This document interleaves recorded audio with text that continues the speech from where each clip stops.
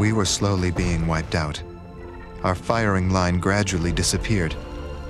There were only 40 to 50 rifles left firing.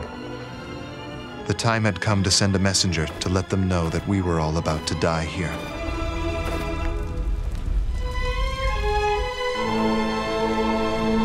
Around 10:30, just as the Turkish line was about to collapse, Mustafa Kemal arrived ahead of his 57th Regiment. He took command of the entire front and attacked. The battle for the heights had begun. Everybody hurled himself on the enemy to kill and to die. This wasn't a regular battle. Everybody was hungry for either success or death.